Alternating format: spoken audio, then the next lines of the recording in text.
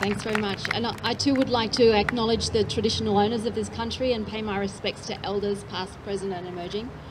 I don't think it's very radical what I'm about to say. Motherhood should be voluntary. Anyone think that's true? And this idea that motherhood should be voluntary is one that has been animating women for a long time. It's just a little bit over 100 years ago that that in the United States, someone called Ethel Byrne became the first political prisoner in the United States to be force-fed. She was on hunger strike in prison. Why was she in prison? She was distributing information about contraception, which was at that point a crime against morality or obscenity or one of these stupid things. And that's where the abortion rights legislation in the Australian states, Queensland, New South Wales, it was found in the laws against morality, along there with like crimes against morality like sex work and other crimes against morality. So it was all, you know, 1880 legislation or 1850 legislation that was all about trying to protect the morality of society. But what was it really doing? It was really corralling a section of the female population into involuntary parenthood. And we've obviously come a long way. That finally in 2018 in Queensland, abortion was removed from the criminal code. Yeah, that's something big to acknowledge.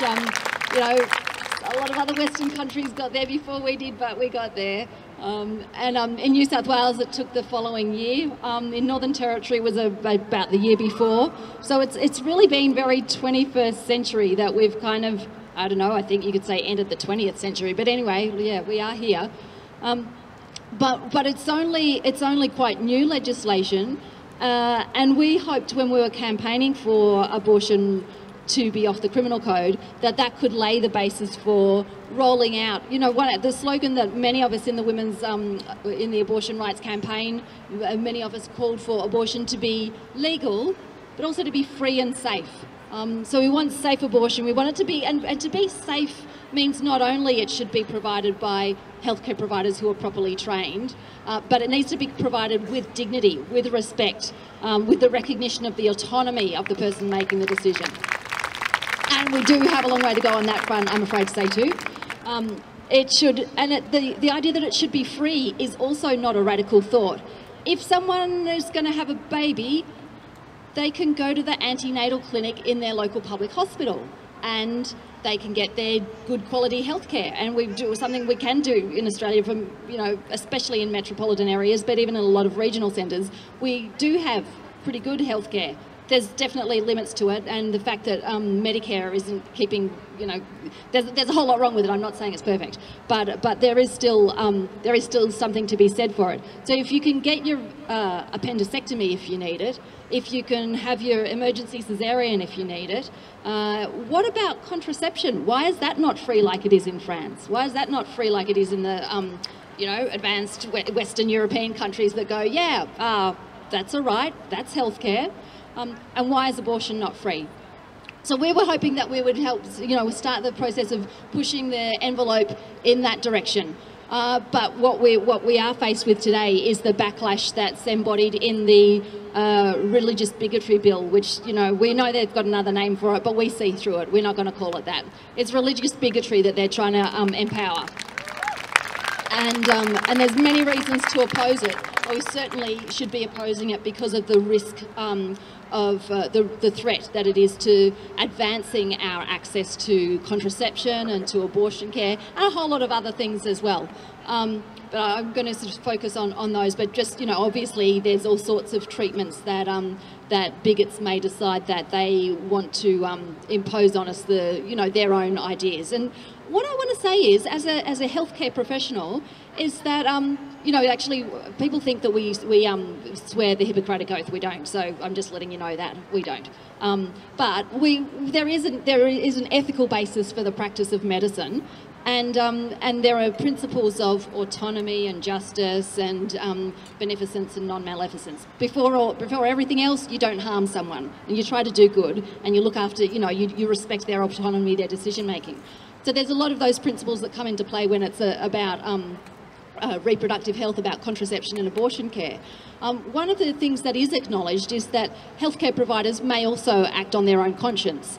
But it's very clear in all the guidelines, whether it's the AMA or the different colleges or global institutions, that recognise that the healthcare practitioner's right to conscience is not more important than the community's right to access services. And what's wrong with this religious bigotry bill is I think most of us would be happy for people to have the right to practice their religion and observe their conscience, but that can't be a right to harm others without consequence. It can't be a right to infringe on others' rights, and then certainly when it comes to healthcare, it's not a right to impede access to high quality, dignified care. And that's whether it's abortion care, contraception, pap smears, vaccinations, whatever it is. You know, people have got the right to access that care. And the concern is that with the religious bigotry legislation, that it's about elevating the practitioner's right to practice according to their conscience, and doesn't at all mention or promote or safeguard the community's right to services, and in particular patients' rights, the right to access contraception and abortion care. Now, I wish I could tell you something different, but the truth is that still today, those impediments by someone with a certain conscience imposing their views on others, that is going on today. So that is already going on today. So I have seen many patients over the years, and even since the decriminalisation, people who are pregnant have made a decision that they're going to seek abortion care, who talk to their GP and get all sorts of horrible treatment, and not including a prompt, timely, respectful referral to someone who can help them, even if that person can't. So one of the things that we've had in Australia for more than a decade now is the abortion medication, and it's been many years now since it was made accessible through the pharmaceutical benefit scheme, so that any doctor who does the training can dispense it, can supply it, can prescribe it, I should say. But what we haven't seen is the take up by the majority of GPs of being able to prescribe abortion medication.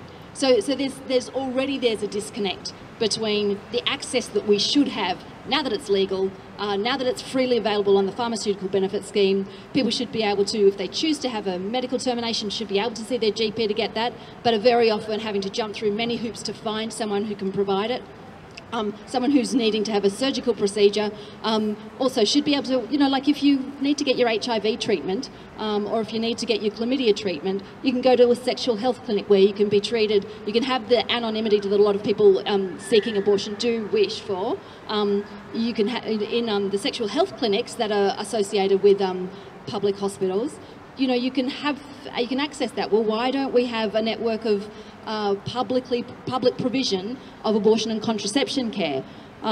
There's a lot of countries where it's recognised, and we should be demanding that it's recognised that reproductive health care is not just about being able to get, have our babies in our hospitals, which we do need, and that has to be there. We need to not have our kids taken off us.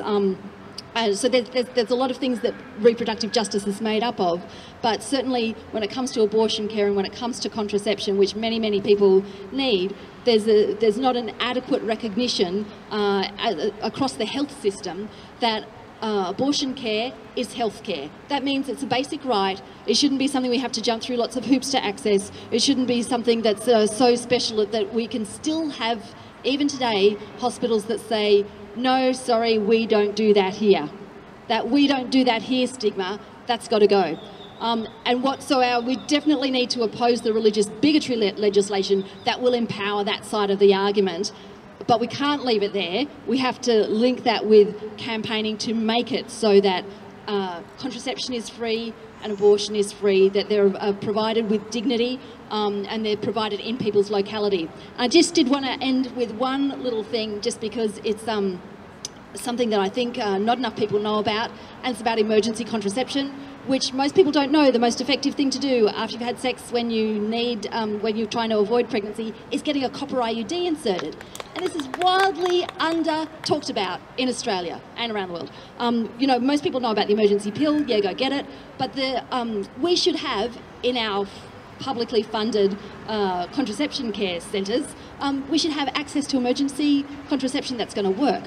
And so we need to break down the doors and knock on the doors and say, give us this stuff that is going to make life better, because having a baby should be something that we do because we've chosen to, something that we do knowing that it's going to probably change our lives, something that we do because we want to give, we want to nurture, we want to do those things, but it should never ever be something that happens to us just because, oh my goodness, I've got a worm and heck, you know, oops. It should be something that is made possible to do. So lots of support for when people are having their kids, raising their families, and we should have every support to make it so that when we want to avoid it, we can. And that's all I have to say. Thank you very much.